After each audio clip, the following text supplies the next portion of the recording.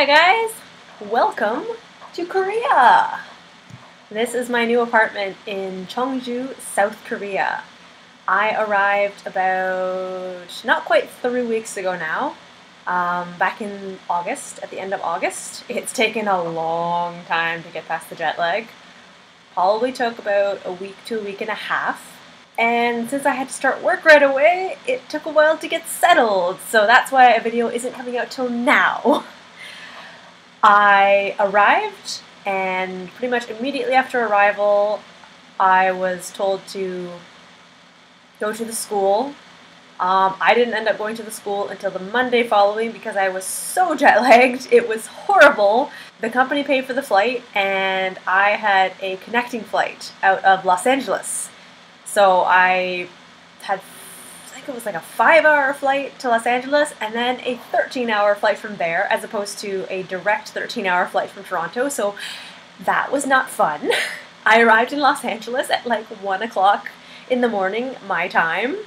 And then I was running around Los Angeles airport, which is apparently, I've heard, the largest in the US or something. It was crazy. Trying to find my airline, which was in a separate area of the airport, international area. That took a while. Here's Megan, half asleep, running around Los Angeles airport late at night. It is midnight right now, my time, but 3 hours earlier here in Los Angeles, and trying to find your way through a new terminal, a massive airport. Oh my gosh, like look at that. It's freaking massive here. So this is fun. So now we're in another area, and I'm looking around for a sign, and it's up there. Let's see if I can turn it around. It's all the way up there. I'm looking around for a tiny little sign. Wow. That was fun. So then I found my flight, and I got on my 13-hour flight. Let's just say by the time I arrived in Korea, I was pretty much half dead. But after pretty much a solid 24 hours of traveling, I arrived at the airport. It was like 4 o'clock in the morning, Seoul time. I got on a bus out to Cheongju, which is where I am now, and I survived. I arrived and was brought to my apartment. This actually is just a temporary apartment. They are moving us. Once I arrived, they decided to change our apartments for 1 month, so I'm only here for 1 month. I think it's about a couple more weeks until I leave this place. This is a very old apartment, actually. This is a villa, they've told me. So as far as I understand, there are 3 different types of apartments in Korea. They're not like what we consider apartments back home in Canada. So there is villas, which is what this is, which is the smallest. It's basically like low-rise. They're about 5 floors on average, 4 or 5 floors. And then there are these things called officetels, which are high-rises, like think like the 20-floor buildings, which are the most modern ones, which I am hoping I will get. And then actual apartments, but when you say apartment in Korea, it means a 4-bedroom, 2-bathroom unit, basically a family unit. You'll see them in these huge settings, like it'll be a whole bunch of buildings all together in like a complex, and they're huge high-rises, usually owned by the huge corporations. Like you'll see on the sides of buildings, I swear the corporations own Korea. You'll see these on the side of buildings like LG and a lot of the other big brands that you know. Like, who knew LG owned apartment buildings? Apparently in Korea they do. So that was interesting. That was my first culture shock arriving. I'll show some pictures of what I took when I first arrived, because I was just like on the bus. It was a 2-hour bus ride from Incheon Airport to Cheongju. And I was just like in complete awe, like looking out the window like, what's that? What's that? Yeah, culture shock to the max. Pretty sure it's past now, at least the first phase. We'll see.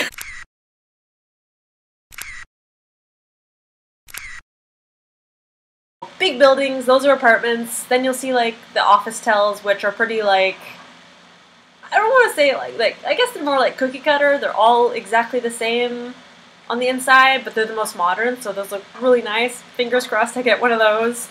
And then there's villas, which is what I'm in currently right now. It's very, very old. I think the school's had these apartments for like 15 years, 15 plus years. So it's a good thing they're changing them. Hopefully I'll get something, fingers crossed I'll get something really nice, hopefully. The school is paying for the apartment, so the apartment comes as part of my contract. I have a 1-year contract to teach English in Korea. I am working at a Haegwon, a private after-school academy. And I have to say, I absolutely adore my job. I pretty much knew since high school that I wanted to be a teacher, but of course, back then, no idea, no clue what I wanted to do. My teachers told me I'd be a good teacher, and I kind of thought, oh, maybe, but then, yeah, when you're that age, you don't know what you want to do. Nobody does, so I kind of went around, had my 20s, had a quarter-life crisis, and here we are, and now I have a teaching job. I graduated university in April, a bit older than most, but I did it. I got my university degree, and here I am. I am teaching English in Korea, living the dream. But yes, I've been at it for, this is week 3 now, I think. Week 3. And at first it was a bit rocky because I'm not sure if this is consistent with all Haegwons, but there was no training. I essentially showed up and they were like, yeah, go for it, go get him, Tiger. And I'm like, okay, this is stressful, but we'll figure it out. It took me a while to write my syllabi as to what I was supposed to do for each class, because there's so many different levels and so many different classes and different textbooks. I'm just like, it was a lot, especially since I walked in on Monday and my contract started September 1st, and I think Monday was the September 2nd. So basically on September 2nd I went in, still partially jet lagged, I wasn't sleeping through the night yet, but much better than I was on the Thursday that I arrived, and literally just went in and they threw me in front of a class, and I was like, alrighty, turn to this page, okay kids, we're gonna do some reading. Yeah. Needless to say, that first class did not go very well. It was okay, but the kids were kind of like, what is teacher doing? But that's what happens when you get thrown into a class and there's no training. But it was all good. So after I had a break in the first day, I got pulled aside and they gave me full training. So that was good.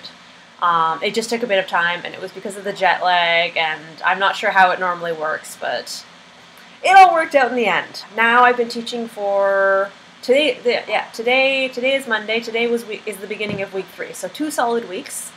After the first week, I felt much better. I kind of got a feel for the classes, and then after last week, and today especially, I'm getting a really good feel for the classes. Like, I know how things work. My syllabi are all written up. I'm just following it, and even there's a couple classes that are just kind of different. The textbook changes every semester based on the students. I was completely lost at first, but now looking through, I'm like, okay, I can see I can do this one in like 3 classes per chapter and get to this point, and then we'll have to figure things out from there. It takes a bit to find your groove, but once you do, then you have so much fun. I love being a teacher. I know a lot of people only do it temporarily, but I love being a teacher. That is my passion, and I love my kids. I love my students. They are amazing. They are hilarious. I teach all the way from, I believe, like 7 or 8 years old to middle school. I think my oldest are 13 or 14 years old. It's a big range. Basically, our classes start in the early afternoon, and I usually end off late in the evening. It works out that we have the younger students earlier, and then we have the middle school students later. So it really depends on when they get out of classes. Like when they get out of public school, then they come to our school and we teach them then. So I start off with the really young ones, and then go up to middle school in the evening classes. Basically anything in the evening is middle school. So it's a broad range, but it's really good because I get a feel for both. It's interesting because you have to do a completely different style for middle school versus the elementary school students. Like, you get a lot of excitement, a lot of songs, a lot of dances with the younger kids, and then the middle school kids are just more calm, for the most part. Some of them can be quite loud, but They're a lot of fun. Especially, I had an more advanced level class today, and they were a lot of fun, and we were joking, and it was so much fun. But yes, so I have arrived in Korea. I have been teaching for a couple weeks now. It's been a bit of a rocky start, because literally arrive, start working, and I'm still getting a few odds and ends together for what I need. And also being vegan, I have found, vegan/plant-based, is not so easy in Korea. Yeah! So if you come here as a vegan, just know that veganism is not really a widely known concept in Korea. There is actually one vegan cafe I have found in Cheongju. One.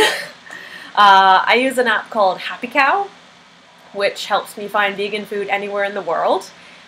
It showed up on there, initially just as a bakery, so I didn't think much of it, but then I actually went with a friend, and it's a full-on cafe. And they have all vegan sandwiches and a lot of vegan drinks. The milk tea, of course, is not vegan, but you can get it with soy milk, so that helps. But yes, veganism is not really practiced here. Like, no one knows what it is. They're heavy on Korean barbecue, which is a lot of meat. And they're heavy on milk and cheese and, of course, fish. I'm usually not too picky on fish. Like, I'm plant-based/vegan, but not super strict.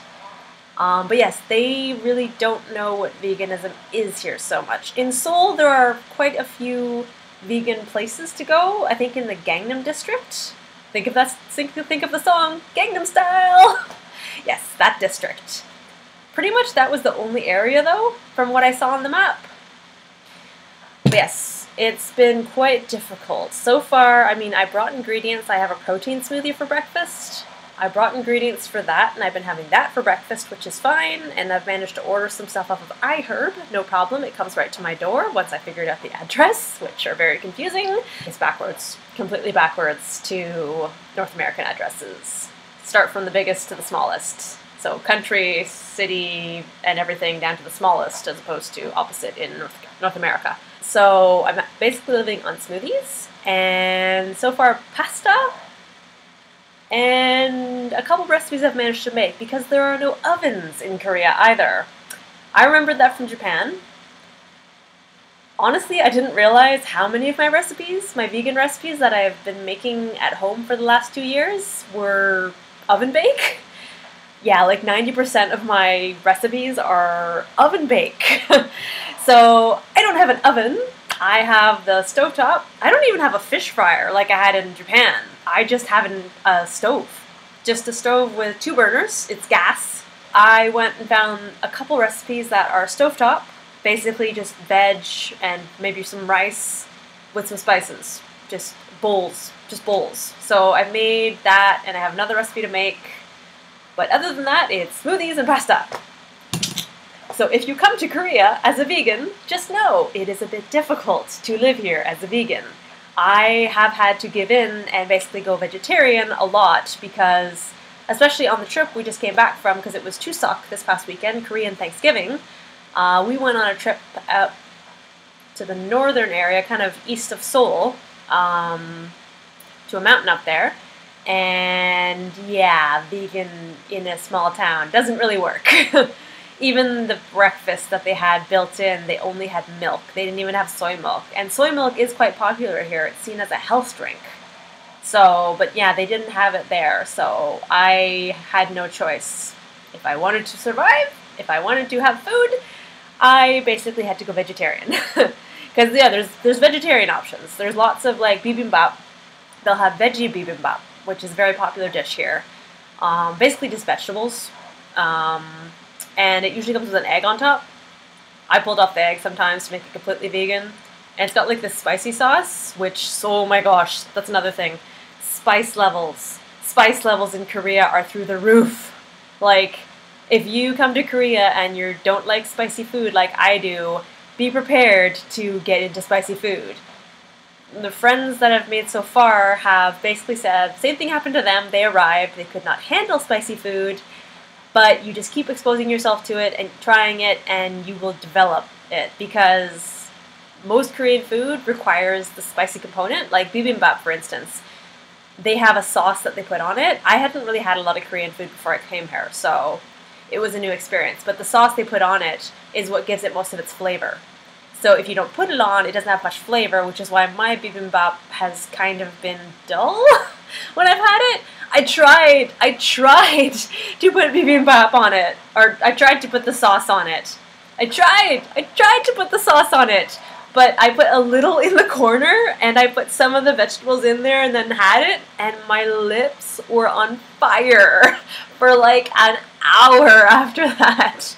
So even like, and people say that that's not that spicy. They're like, that's like really low on the Korean spice meter. So I'm like,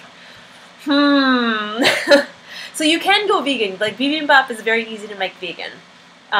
They usually just put an egg on it. When there's the veggie one, you can literally, it's like a fried egg. You can just literally peel it off. And there are mushrooms and things in there, I believe. So it's filling. It's just without the sauce.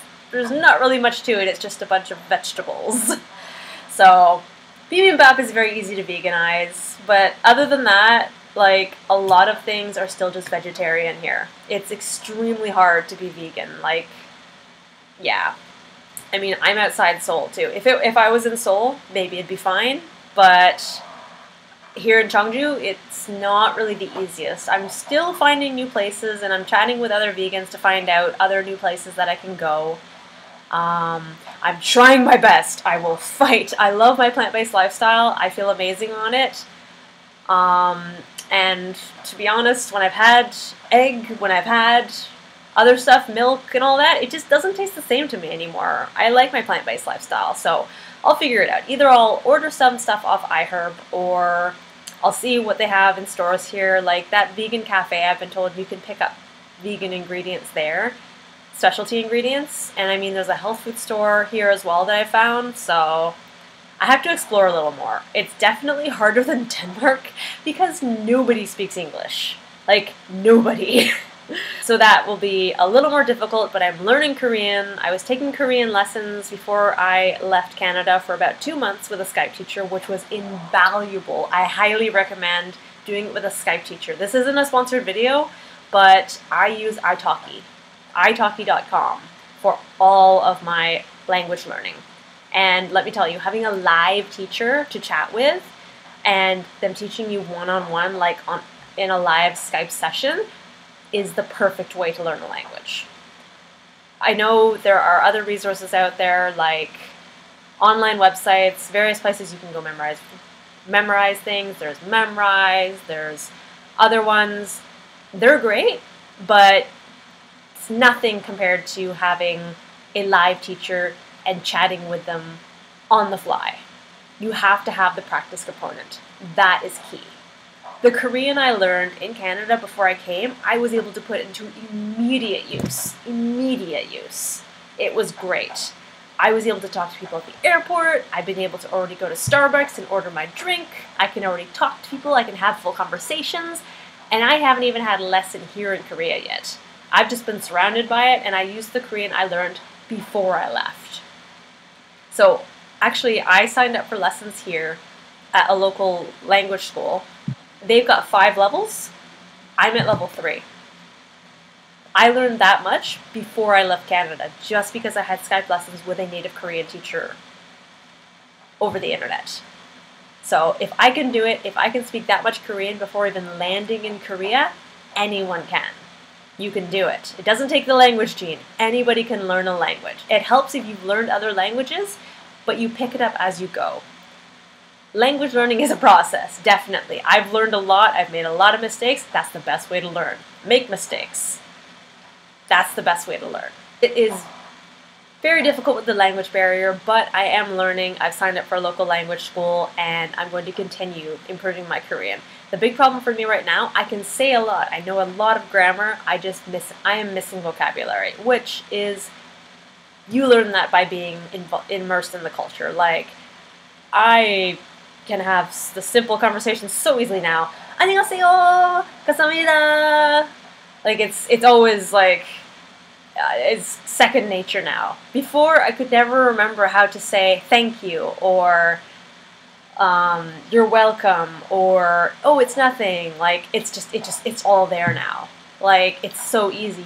You use it everywhere. You're just like, 안녕하세요, 감사합니다. Like, it's so easy. Like, you don't forget it because you use it every day. And in fact, the words that I have been using, I have my flashcards. I use Anki for my flashcards, and I do them every morning. The words that I use on a day-to-day basis, or even have used only a couple times, 1 or 2 times, I'll go on Anki. It's like, oh yeah, boom, done, got that one. Like, it's no problem. It's a bit difficult having the language barrier, but I'm starting to talk to more people, and it's being good. Koreans are so nice. They're so helpful. They will bend over backwards to help you. Even if you don't speak the language, like, you can use Google Translate. They will work with you and do motions and help you. It's been so nice. Like, I'm amazed at how nice Korean people are. It's so nice. I've gone into stores like the health food store, and I was looking for something. I think I was looking at the laundry detergent, and I'm like, I couldn't tell based on looking at it if it was a powder or a liquid, and I wanted a powder because the washing machine is top load. And the lady came over and just started talking to me in Korean, and I'm just like, like 한국어. So she helped me, and I showed her on Google Translate, like, powder, and she's like, that one. I'm like, oh, thank you. I was like, 감사합니다. Every time I've gone to a store, they've been really nice, and everybody, like, they talk to you in Korean. They treat you like a regular person. Even some people will try to talk to you in English. But not very many. Most will just talk to you in Korean like you're a local. So it's kind of nice, actually, for practice. But then I have a few random people that have spoken to me in English. I'm like, whoa, English! Where did that come from? So that's been interesting. But that's very rare, especially here. I think maybe you'd find that more in Seoul, but here it's quite a bit different. There's practically no English. I mean, of course, at my job, I speak English all day because I am an English teacher, and even to my coworkers, I speak in English. But outside that, on the weekends, in the mornings, when I'm out shopping, I'm always speaking in Korean. I'm trying my best because A, nobody speaks English, and B, it's good practice. So I even go on Google Translate when I'm at the store. That's the biggest thing is vocabulary. I'd be like, okay, what's the word for this? Oh, okay. And then I go, I was like, 있어요. It's like, do you have this? Do you have that? And then a lot of times they'll ask me at the cash as well about, everywhere has a points card. Home Plus has a points card. Daiso has a points card. Where did I go? The other one, Lattes has a points card. They all have points cards, and it's all in the apps. So I'm just like, they asked me if I have a points card. I'm like, 없어요. And I'm just like, I asked them in Korean, like, how do I get that? And they show me on their phone. And literally, they just pull out their phone, the cashier, and, like, show me the app. And I'm like, oh, can I take a picture? Like, Sajin, okay? And then they're like, yeah, I'm going to take a picture. So it's great. So I've gotten a couple apps that way. I've got Korean apps. It's been no problem finding them in the Canadian App Store, which I think my phone is still on. So my Canadian phone I still have. I just signed up to a data plan at the airport until I get my resident card, and then I can get an actual phone plan. So, yeah. But that's what's been going on so far. There's been a lot of excitement over the last 3 weeks. My journal has been getting a workout. First week was really stressful and figuring things out. Second week was a bit better, and now I'm actually getting comfortable, which is why I'm able to now make a video.